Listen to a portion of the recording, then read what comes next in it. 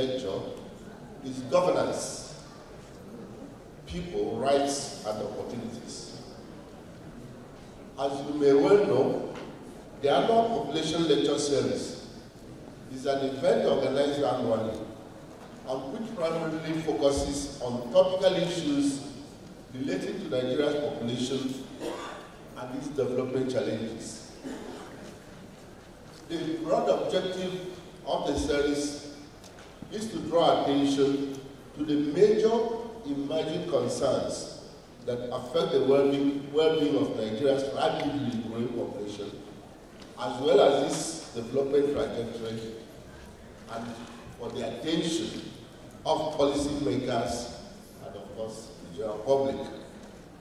And I seize this opportunity to thank the National Population Commission for EPIPRO, their play in the generation and management of the nation's demographic data, with positive implication for effective planning for the people in all areas, including job creation and other opportunities for livelihood sustenance and enhancement. We also appreciate the work of the NPOPC in areas of migration data, which helps with managing the crisis in that subsector.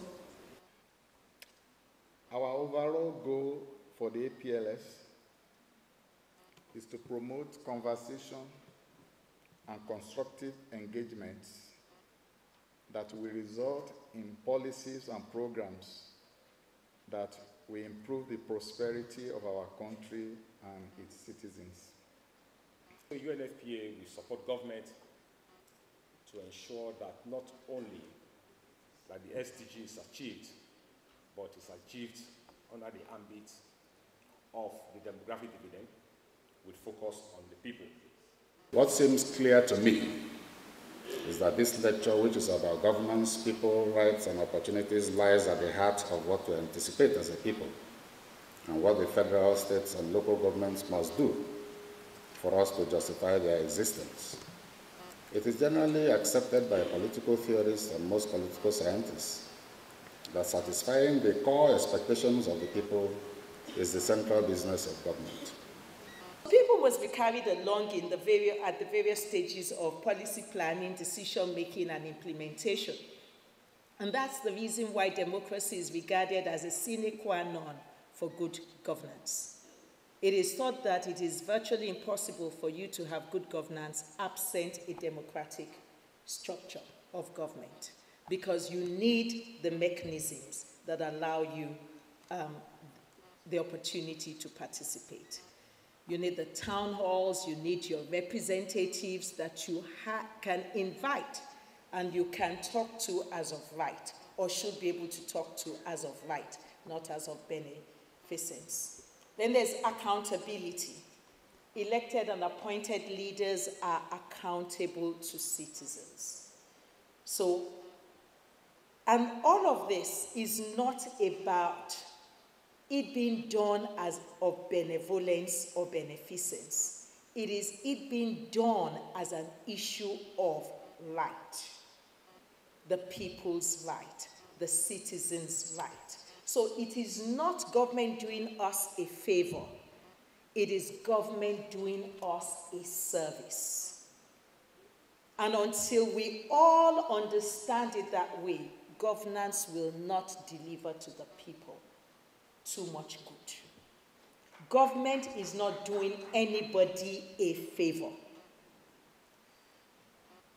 Government is in service to the people. And the people interest is the priority, or ought to be the priority, of government. What we want is not just governance, but what we want is good governance. And that's the reason why I needed to elaborate that, because I needed us to understand that whether good or bad, we will always have governance. But what is critical and what can deliver to the people rights and opportunities, social development, is good governance. And good governance is people-centered.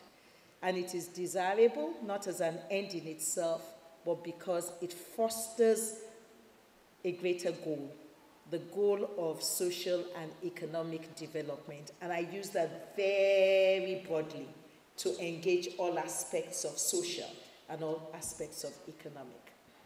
Good governance is a public good. It is a public good. It's a public good that you can claim as of right.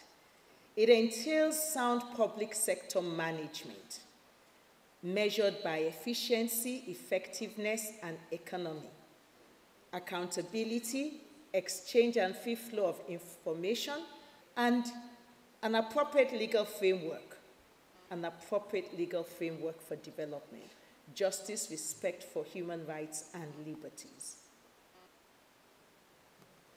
Lack of information about government's activities will always lead to problems.